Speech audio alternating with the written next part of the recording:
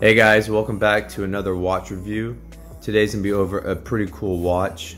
For the people that know what the style is, then you'll know that this has a kind of quirky, cool history behind it. So this is a Pagani design watch. It's a homage of the Rolex Explorer 2 1655. So the Explorer 2 debuted in 1971. It was a watch originally made for spelunkers, I think is how it's pronounced, also known as cave explorers.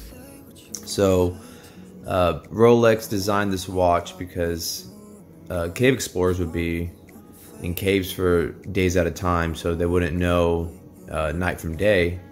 And most watches have only a 12-hour time format on their dial. Well, this is a little different. So this is a GMT style watch, but right here, like where the 12 o'clock marker is, right next to it is technically the 1 o'clock marker on this dial. Where the 2 o'clock marker, I know this is kind of confusing, the 2 o'clock marker on this dial is usually the 1 o'clock marker on like majority of watches out there. So the reason why they do this, they have 24-hour markers, and that is to show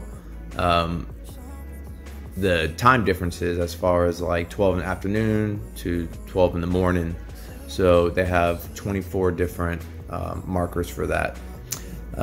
This second hour hand, so that would be for a second time zone, and on GMTs you can also do up to 3 time zones. And now most GMTs do have a rotating bezel. This has a fixed bezel, and this is because Rolex wanted a more rugged watch. So the watch came with the sapphire crystal like this one has, and it also came with a bezel that didn't rotate, so when you're exploring the caves it's not just breaking off. So I thought that was kind of cool little history on the Explorer. You don't really see watches like that anymore.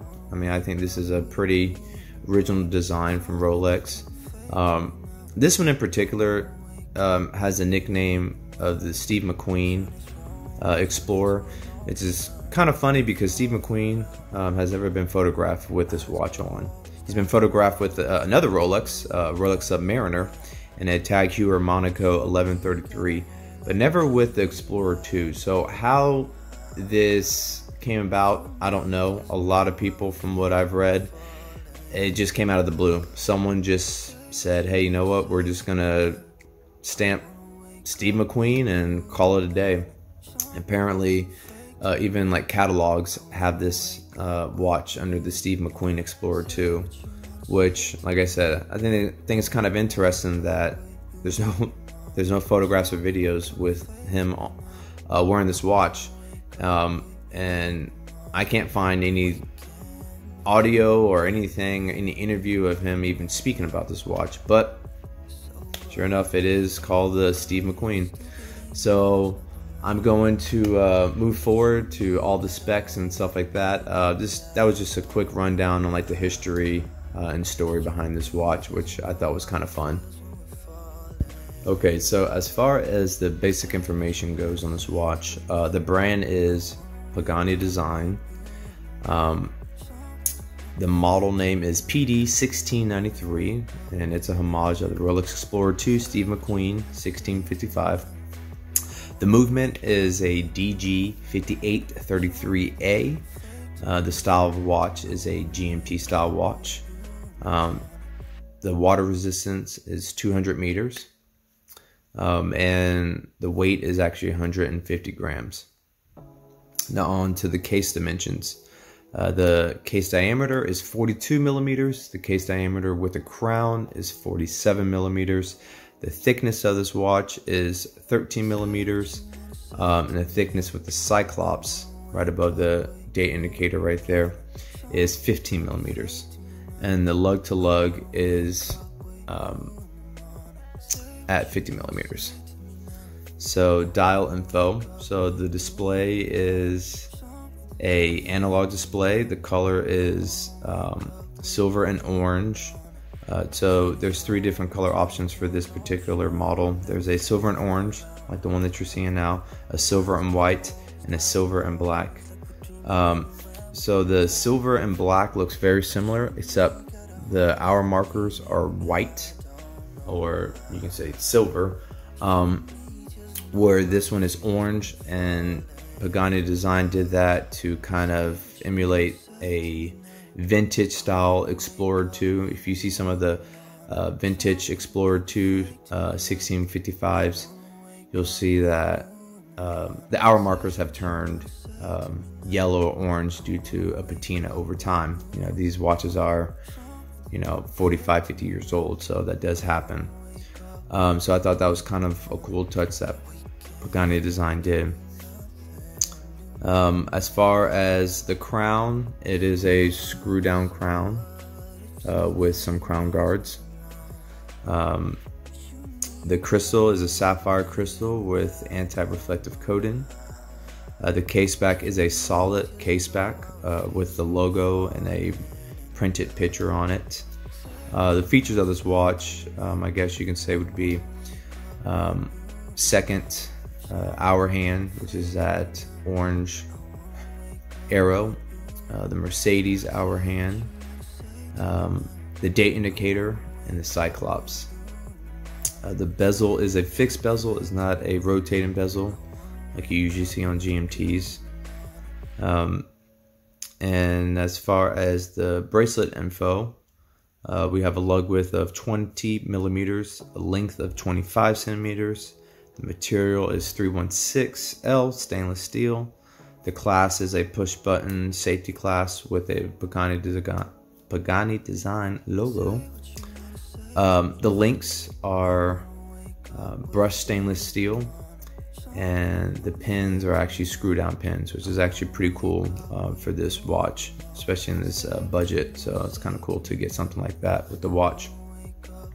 Anyway guys, so that's pretty much the rundown on this watch. I thought this watch, I'm kind of a sucker for anything with like any type of vintage actor or personality tagged on to a product, especially a watch. So when I saw Steve McQueen, I just thought it was kind of cool to have that kind of tied to the watch, even though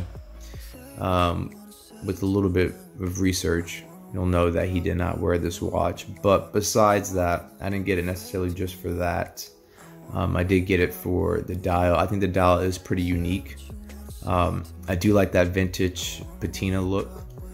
I'm probably gonna just wear it on this stainless steel bracelet. I'm sure this watch is probably a pretty good strap watch, and you can put different styles of straps on it. But I don't know, for me, I kind of like that vintage look of just keeping the stainless steel bracelet. But yeah, I like the Steve McQueen just because I'm a huge racing fan, and you know, he's known for racing, especially with the Mustang, and one of his most popular movies. So you know, I'm kind of a sucker for little tidbits like that. But yeah, so just to make sure that y'all know, Steve McQueen has never been photographed with this watch. Doesn't mean he hasn't ever worn this watch, it just hasn't been photographed. So I just thought that was a fun, quirky little tidbit behind this watch. Is someone randomly named this to Steve McQueen, even though there's like no documentation or anything out there with him wearing this watch.